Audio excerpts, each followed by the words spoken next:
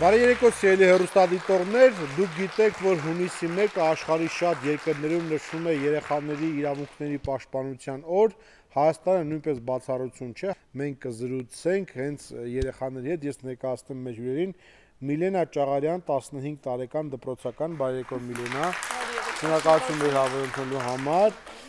Ժիրայր Ջաներ, 13 տարեկան սիրիահայ դպրոցական, բարի երեկո Ժիրայր, շնորհակալություն հավելությունելու համար, Ավակյան Ալբերտ, 13 տարեկան դպրոցական, բարի երեկո Ալբերտ, շնորհակալություն,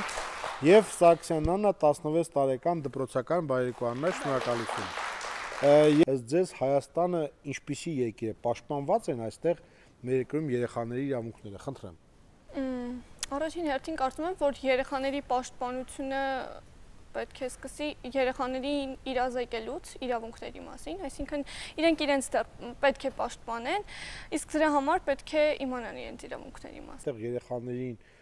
նկատմամբ բռնությունը շատ է, քիչ աշխարհի մակարդակով ինչպես է։ Շատ է, կարծում եմ։ Շատ է։ Շատ է, որովհետև երեխաներին ծնողները այդ հին ավանդական կարգով դաստիարակելու մեթոդները դեռ պահպանում են, այսինքն ծեծի միջոցով ինչ-որ գոռալու կամ տանը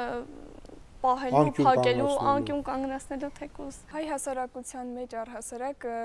ինձ թվում է շատ կարծրացած ինչ-որ միտք կա, որ երեխան պետք է ինչ-որ ծեծի միջոցով դաստիարակվի, շատերը այդպես են կարծում, դպրոցում եւս ուսուցիչներից լսել եմ նման կարծիք, որ հայրական ապտակ ստացած երեխաները ավելի ուշիմ են լինում եւ հետագայում իրենց այդպես էլ լավ են դրսեւորում, սակայն ես այդ մտքին համաձայն չեմ, որովհետև խոսքը հենց նրա համար է, որ երեխային դրա միջոցով հասկացնեն, որ այսինչ բանը այսպես եթե անեիր, ավելի լավ կլիներ եւ կարիք չկա ընդհանրապես բռնության միջոցով։ Եթե երեխան խոսքով չի հասկանում, այդպես երեխաներ կան, ասեմ ձեզ։ Ամեն դեպքում բռնությունը բոլոր դեպքերում ընդունելի տարբերակ չէ։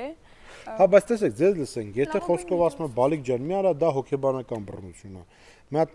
թոթոշին տալիս է, դա ֆիզիկա, բայց ծնողը ոնց խոսա երեխայի հետ։ Չէ, բայց բալիկ ջան մի արա ու եթե դու նորմալ իրան ասում ես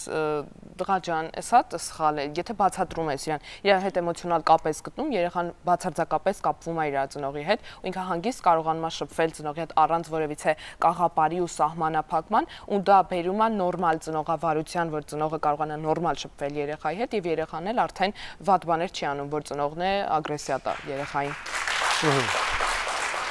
Այսինքն դուք դեմ եք, որ ծնողը որևէ սահմանափակում չանի։ Չէ, անի, բայց բացատրելով թե ինչի անում, ոչ թե բռնություն կիրառելով։ Մենք այդ բռնության արդյունքները տեսնում ենք ոչ թե հենց այդ տարիքում կամ նաև այդ տարիքում, բայց ավելի ուշ, որտեվ այդ ցիկլը, որ բռնությունը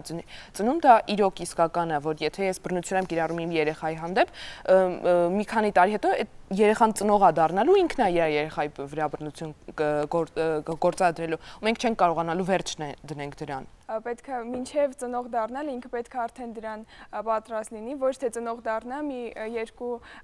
ապտակ հասցնի իր երեխային ու հետո նոր ինչ-որ քայլեր ձեռնարկել, մինչև ծնող դառնալ, ինքը պետք է արդեն պատրաստ լինի, թե ինչ միջոցներով պետք է դաստիարակի, որ հասկանա, որ բռնությունը դաստիարակման միջոց չի։ Երեխային բռնության ենք ենթարկում ինչ-որ վատ արարքի համար, երեխան դրանից հետո այդ վատ արարքը չի անելու, որովհետև այն վատն է, այսինքն չի անելու, որովհետև արգելված է, չի անելու նա դա, որ չծեծվի, բռնության չենթարկվի, այսինքն թեկուզ պետք է փորձել բացատրել, որովհետև երեխաները բանական էակներ են, վերջում մարդիկ են ու կարող են հասկանալ, եթե ծնողը տիրապետի այդ հմտություններին, որ բացատրի ավելի մատչելի։ Ես մի բան եմ ասում, որ զարգացման մասին, որ մի անգարա երեխեք է զարգացնեն Հայաստանը։